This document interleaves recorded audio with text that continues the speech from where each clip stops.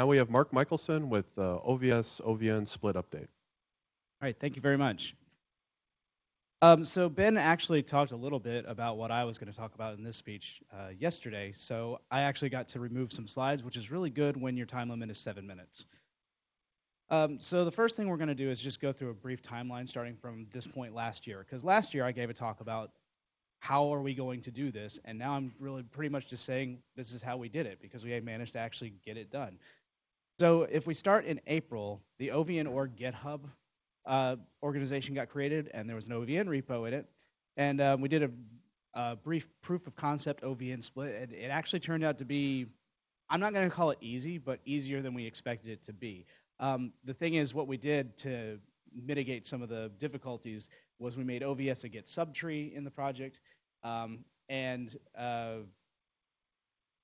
the other thing is we kind of completely ignored the actual history aspect. So if you tried to look at Git logs, you would not be very happy with what you saw. Then in July, that's when the OVN repo in the OVN org GitHub organization became the official place to do new OVN development.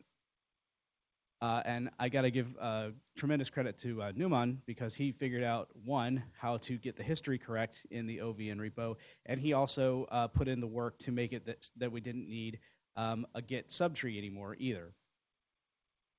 So then, I actually got ahead of myself here. This is where Newman actually specified that the OVS build could be in a separate location than using the Git subtree. We still didn't actually remove the Git subtree at this point, just because it was still a good fallback in case something went wrong. And because you still had that OVS Git subtree, one of the big problems at this point was if you were trying to run tests, say you added a new feature to OVN, if you ran make check, it would run both the OVS test as well as the OVN test, leading to just kind of a pain to have to sit through it all. Then in September, this is where we actually started removing code. So the OVS Git subtree got removed from the OVN repo, and also OVN code got removed from the OVS repo. And at this point, I would say the split was complete. And at this point, I should mention that there are other, of course, commits and stuff that are related to split that happened between now and then. There was documentation changes, all sorts of other things. But these, I think, are the major points of it. So aside from the technical aspects, we also have to talk about some new OVN policies that we drafted in the past year as well. So one of the things to talk about is OVS compatibility, because now with OVN being a separate project, you can't just assume that you're not just compiling OVS and OVN at the same time and know that you're going to have compile time and runtime compatibility. So compile time compatibility, the biggest thing is you just sort of need to be running against a new version of OVS. And so we created this idea that we're going to store whatever commit from OVS is required in the OVN repo so that it can be, so the correct commit can be pulled. We haven't actually implemented this yet, so if you tried looking for it right now, you might wonder what I'm talking about. We also decided that at runtime, there was a lot of discussion about should we try to do something like maintain backwards compatibility with a certain number of versions of OVS, or what should we do instead? And what we're actually trying to do is just make a best effort. We're trying to just go with best effort to maintain compatibility with as many OVS versions as we can post 2.12.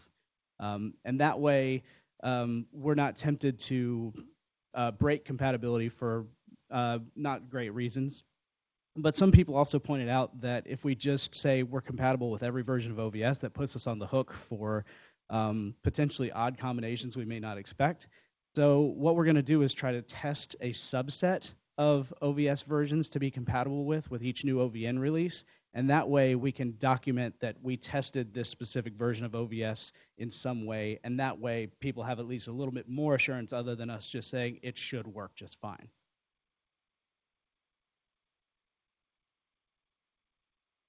We also are changing how OVN is going to be versioned. We realized that there could be a lot of confusion if we come out with our first version of OVN as 2.13, and then we start releasing, similar numbered versions for OVS, because people will assume that the OVN version corresponds with the OVS version, and that's not always going to be the case. So rather than using the major version, minor version scheme, we're going with a sort of DPDK-ish version, or Ubuntu version-ish scheme of year.month. So the idea for our first OVN release is going to coincide with the OVS 2.13 release, which I believe will be about February or March, that time period. So that would mean that our first OVN release would be something like 2020.03, something like that. And the other thing is OVN, we're planning to release more often than OVS. The reason why is just because OVN has what I would consider a lot of user-facing features that people request and they don't want to wait 6 months for. So giving them a shorter turnaround time means that we can just put releases out more quickly. And because the development time is also shorter, it should mean hopefully the same amount of effort towards putting in a release of OVN as it does currently for putting out a release of OVS.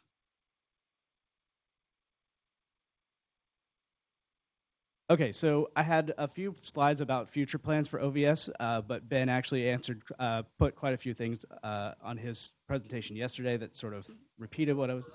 Oh, it absolutely was, 100%. So I'll just stick more with the technical side of things, because Ben covered things like mailing lists and OVN.org website and stuff. But one of the things that we require right now when you're building OVN is that you have to have the OVS source built somewhere, and you have to point OVN to that built source. And what we would much rather be able to do is do something like install from your OS the devel or dev version of the OVS package and just be able to build OVN from that. And also, I mentioned before that when it comes to OVN OVS compatibility, we want to be able to test the compatibility to ensure a better experience. So that's the other big thing. All right, thank you.